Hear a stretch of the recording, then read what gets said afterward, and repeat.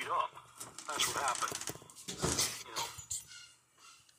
You know? Yeah, I always, I understand connection. I mean, a lot of times you look at something and someone easily is just hitting air or their hand. No good. And I mean, Yeah, if you're watching a movie, you don't want to see Tom Cruise or even back in the day like Clint Eastwood punch his hand when he hits somebody. No. Hey, listen, the guy that taught me the most about punching, well, two guys actually did really help me out a lot. He was like a father figure to me, but Bruno grabbed me once, and I'm not patting myself. I threw a pretty good punch when I learned how to do it. Once I learned how to do it, but Bruno said, "Let me ask you something. If you're in a fight, are you going to stomp your foot when you throw a punch?" I said, I never thought of that. No, I'm not going to do that. Not. He said, well, then don't do it when you go out there. He said, don't do it when you go out there. And what used to happen for a newer guy, and all of us were newer guys at one time or another, Right. You get an old-timer come up to you after your match, because almost everybody watched. That was a really good way to learn. Maybe steal a move from somebody or see how to do something the right way. And an old-timer would say to you, hey, listen, you mind if I give you a little constructive criticism? So if you were a real ass, you said, oh, no, please do. And he'd take you, never in front of the guys. They'd take you, walk you into a shower or somewhere else and say, listen, I saw you throw this punch. Why don't you try to do it like this? Or if you're not really good at it, here, try this, and this will work. Guys like that. Blackjack Lanza helped me out with that. Don Jardine. So many of the old timers, and it was a good business for the fans because Greg Valentine said it best, man. They believed because we believed. Right. We believed what we were doing. Absolutely. Never make a joke out of what we did for a living. Right. I mean, I can't quite understand, doing it for a living because I was just, the weekend warrior stuff. But, I mean, I'm sure doing it, in and out for, was it like 16 years you had? That's some serious business. 19 years I did it. 19 years, wow. That is amazing. And my body is showing it, Right. I've had, I think, 14 or 16 major orthopedic surgeries. Wow. I've lost my hearing from getting hit in the head. My right ear I'm totally deaf, except I hear noises in it all the time. I always say to my wife, "What?" She'd say nothing. I didn't say anything. Or I'd say, "What was that?" And she'd say, "What was what?" My good friend Pedro wiped out my right ear on me. Just the hardest hit I ever took. From Pedro.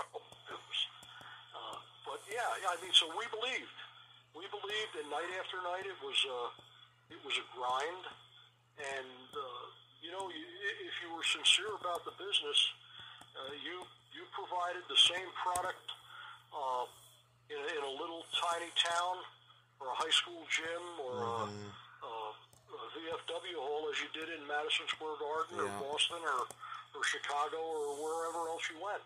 Same thing. You didn't cut it short because those people pay the same prices, and some of them save their money to get to see you wrestle, and that was our obligation to them.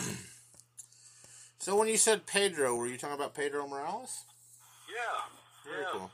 Pedro was a really, really close friend of mine. Eventually became, 2 miles away was my neighbor. We go back. And then Pedro's another guy that I actually got to work with in the business that I watched work in the old Madison Square Garden when I was a kid. That's the part for me that's kind of surreal because the guys I used to watch and guys that were my idols that I'd say, oh my God, were still in the business when I started. So I wrestled Pedro and Haystacks Calhoun and Bobo Brazil and Miguel Perez and and my close friends, Manny Soto, Johnny Rods, Pete Sanchez, guys like that, Dominic, guys like that, we're still active. But Pedro and I were working one night, and I forgot that he was left-handed, and I was doing my heel stuff. Yeah. And one of the rules we have in the ring is, you don't let somebody slap you unless you call it, because a slap is an insult, right. and that, somebody does it on their own, that usually is the start of a little scrimmage in the ring there. But I said to Pedro as I was working on him, I said, when you come back, give me the biggest slap you possibly got. And I'm watching his right hand, thinking, okay, here it comes, and crasho, he hits me with a left on the ear. Oh my goodness. He hit me so hard that King Kong Bundy and Tito Santana were in the dressing room. And when I was leaving the ring, I saw them shake their head, and they were walking back in, and Bundy said to me, he says, that was the loudest slap I ever heard. I said, yeah, well, it was on the side of my face and my ear. I said, how's it look? He says, well, your ear looks a little swollen up. Yeah, no kidding. Looks a little swollen up. And years later, just a little sad note, Pedro's son passed away years ago. And, a bunch of us, of course, went over to pay our respects. And, at that point, Pedro was already in a wheelchair and really having problems. But with my hearing, he was talking to me, and I bent down and I said, Pete, I can't hear you. He said, what happened, brother? Somebody slapped you on the ear? I said, yeah, somebody slapped me on the ear. Oh my gosh. Yeah, he was, another guy that I miss, was really something. Yeah, so many good ones and passed on. And you made a great point about getting to work with guys. That was a great point of my short time, too, was getting to work with guys like Kamala and Honky Tonk Man, Jake the Snake, and it just really was mind-blowing and hard to believe. Oh, yeah. Yeah, it was, like I said, for me, I mean, I was a dyed-in-the-wool wrestling fan, and at 7 years old, I was saying I want to be a professional wrestler. Oh, wow. I had no idea how to do it or what to do, but I eventually had some wrestling background. I wrestled in school and high school and college, and so I knew how to wrestle, but I didn't know anything about professional wrestling.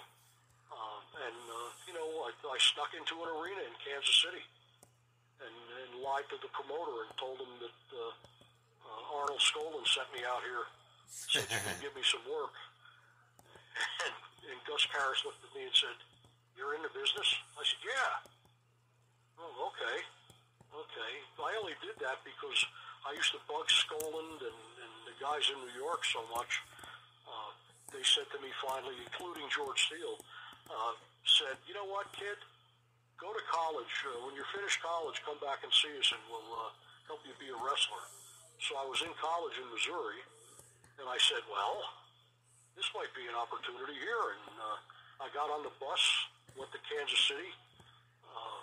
I had an empty suitcase, went to the arena at 3 o'clock in the afternoon, banged on the door, and usher said to me, can I help you? I said, yeah, I'm a wrestler. He said, oh, wow, you're early. I said, yeah, well, I just got in town. He let me in, and I sat in the dressing room until the guys started to show up. Not knowing what I was going to do, of course. And the first two guys that walked in, the first two were actually Dusty Rhodes and Dick Murdoch. Were working out there as the Outlaws. And they came in and, courtesy in our business, you introduce yourself to somebody you don't know. And they introduced themselves to me, and that was that. And then a little later, Gus Karras, who was the promoter, and Texas Bob Geigel came walking in and, immediately said, what are you doing here? I said, Arnold Skolin sent me in from New York. I was going to be out here in school, and and they said you could give me some work. And Gus Karras said, well, you mean you're in the business? You know, I think Bob Geigel was already getting smart to me. So I said, yeah. He said, okay, we'll hang out and we'll see you after the show. And Bob Geigel actually set me up in a hotel that night in Kansas City where all the guys stayed, and brought me breakfast in the morning and said to me, well, I'll tell you what, be down in Sedalia, Missouri Tuesday night, and we'll put you in that ring and let you get going. So I did. That was it. Had no idea about the business. Was not smart. They don't smart me up back then. And they put me in there with a guy that absolutely cleaned my clock. Turned me every way but loose. I mean, he was unbelievable. He didn't hurt me, but I knew that he could anytime he wanted to. But you know, that's so there. No, like I said, no wrestling schools.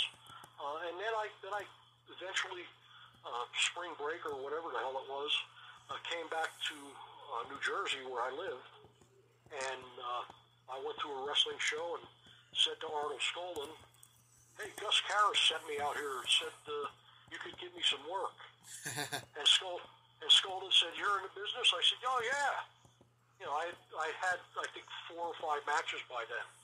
Still wasn't smart. Still didn't know how to work. And Skolin said, all right, kid. He said, Tuesday night, be in Philadelphia for TV. And I did. I went down, and I was actually Tony Gurria's first match in the territory. Yes, that's wow. That's awesome. Yeah. So it was a different way to get in the business. But you know, a little by little after that, because I guess I had a decent attitude, they booked me, and the guys taught me and took me under their wing and treated me very well. Very well.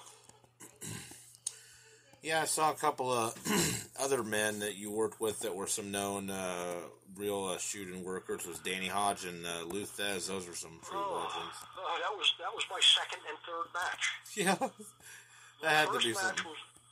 My first match was a guy named Joe Scarpello. Joe Scarpello was an AAU champ, NCAA champ. Not a big guy, about 5 feet 8 inches tall, maybe 210 pounds. You know, I was playing football in Missouri at the time. I was 260 pounds in really good shape. And that very first match in Sedalia, again, not being smart. You know, the old timers didn't tell you about the business. You were just a new punk. You were lucky you were even sharing a dressing room with them. And we got in the ring, and I had heard guys talking, and I was picking up little terminology and little words and things like that. And the referee was a real crusty old-timer named Ronnie Etchison. And he says, okay, kid. He says, you know, we'll get about 6 or 7 minutes here. And I said, are we shooting or are we working? Now, I know what shooting meant because I was an amateur. Yeah. I had no idea what work meant. I had no idea, but I heard somebody say it. And Ronnie Etchison, he had a really gravelly voice. He sounded like he had an ice skate stuck in his throat. He said to me, or he said, I heard him say, oh, Christ, just like that. And Joe Scarpello looked up at me and said, take your best hold, kid. Oh, really? I didn't know I had a best hold, which I didn't. And man, he just tied me up. You know, I didn't know he was an amateur, so I could protect myself, of course, because I knew what to do. But I'm saying to myself, well, crap, this is not what I saw on television. Wait a minute here. Yeah. So after the show, I was sitting in a dressing room with my head in my hands and my elbows on my knees, and Joe Scarpello walked by me, kind of gave me a little slap on the back of the neck, and said, yeah, see you tomorrow, kid. And a little voice in my head said, I'm not too sure about that. I don't know if we're going to do this again. Right. But sure enough, I did. And Bob Geigel said to me, well, listen, Friday night, we do TV. Why don't you come up there? That was in St. Joe, Missouri.